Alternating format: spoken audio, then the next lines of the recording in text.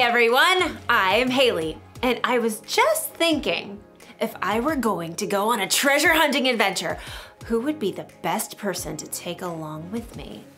This is gonna take some wisdom. Wisdom is finding out what you should do and doing it. You know who knows a thing or two about hunting for treasure? Pirates! Arr! Pirates have been hunting for treasure for generations. She'd make the perfect person to bring on my adventure. Arr! I'll find your treasure for ye. X marks the spot. Then again, the only reason pirates buried treasure in the first place is because they stole it from someone else. I'm not sure they can be trusted.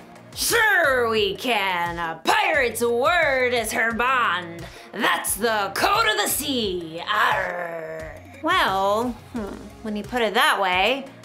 Hey, wasn't your eye patch on your right eye? Oh, sorry about that. Now, about that treasure. I wonder if I should take my Aunt Jeannie on my adventure. Oh, how nice of you to think of me for your little trip. Bless your heart. Oh, I don't know. She may be a little old for treasure hunting. But then again, she was an investigative journalist for Archaeological Digest magazine for 40 years. 42 years, dear? Ooh. You know a thing or two about hunting for treasure, don't you, Aunt Jeannie? I've been around, that's for sure. Well, it seems like a no-brainer. It's obvious who I should take on the treasure hunt. It's, thank you. Was a hard decision, I'm sure, but I'm the star that you've been searching for. In today's story, we'll hear about a king who had a hard decision to make. Follow the advice of his friends or people who are older and wiser. It's fun to talk that way. I imagine doing it for our whole adventure. Nope. I'll see you soon. The Bible. It's 66 books of history, stories, letters, and poetry that fit together to form God's one big story. The epic adventure of how He created us and loves us so much that He made a way to rescue us. As we travel through the Bible, from Genesis to Revelation, we discover people who met God and found their lives changed forever. Now, for an amazing story, inspired by the book of 2 Chronicles, chapter 10. For over 40 years, King Solomon ruled over Israel. During that time, he did some pretty amazing things, like building a breathtaking temple for the Lord and a beautiful palace for himself. He received visitors from all over the world. He shared with others the wisdom God had given him. Much of this wisdom can be found in the book of Proverbs, including this advice on how to gain wisdom. Walk with wise people and become wise. A companion of foolish people suffers harm. Unfortunately, Solomon's son Rehoboam did not pay attention to his father's words. He believed his way was best. And when Solomon died, Rehoboam became king of Israel.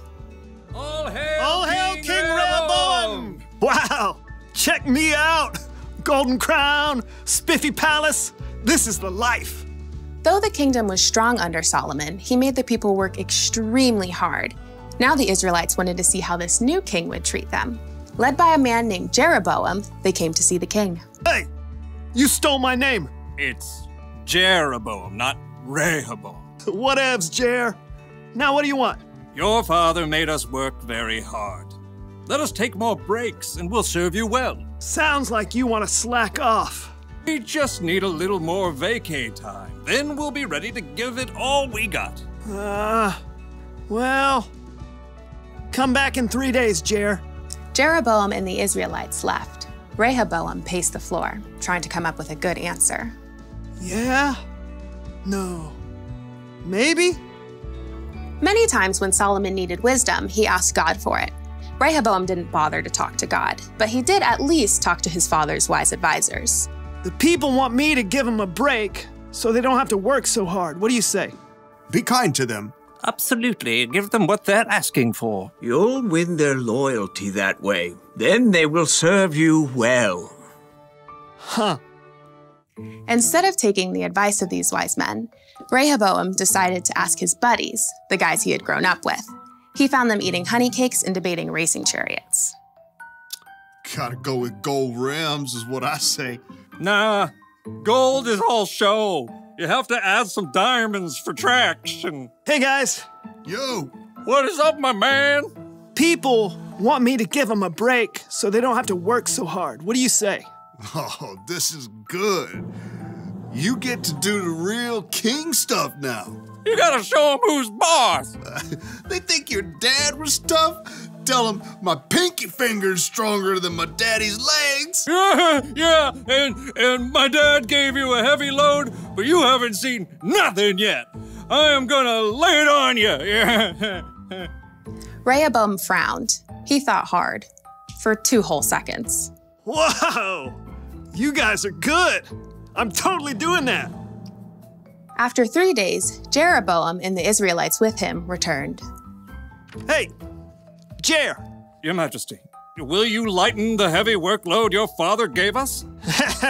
My pinky finger is stronger than my father's legs. My father put a heavy load on your shoulders, but I'll make it even heavier.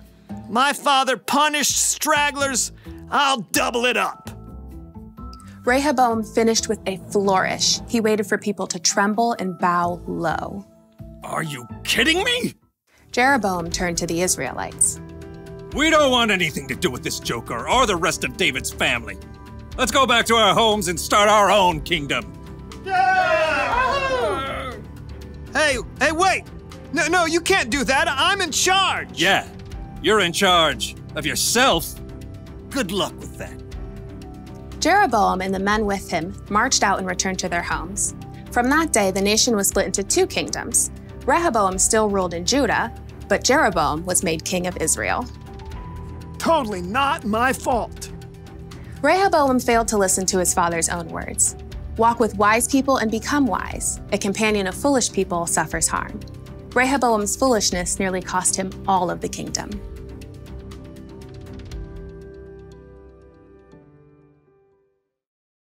King Rehoboam made the wrong choice. He should have remembered what his father, King Solomon, wrote. Walk with wise people and become wise. A companion of foolish people suffers harm. That means if you want to become wise, you should find someone who's wiser than you to spend time with. Jesus' disciples spent 3 years hanging out with him, listening to him teach, watching the wise way he lived. We should find someone to learn from too. Maybe someone older and wiser. Oh, thank you, dear. Because when you surround yourself with foolish people, you'll end up doing something foolish. You surround yourself with people who say mean things about others, you're going to say mean things about others. With angry people, you'll be angry. With people who break the rules, yep, you know what's gonna happen. But hey, you've been around, right? You know the difference between someone who makes wise decisions and someone who doesn't. So, pick your friends carefully and find someone older and wiser to be your mentor, someone you can learn from. Here's the one thing to remember today. Hang out with wise people. Ask God to help you find the wise people in your life. He wants you to have wisdom, remember, and He can use other people to help show you the way. So, what do you say, Aunt Jeannie? You want to go on an adventure with me? Haley, my dear, I was made for adventure. Well, all right. I'll see you all next time. Bye. Bye from me too.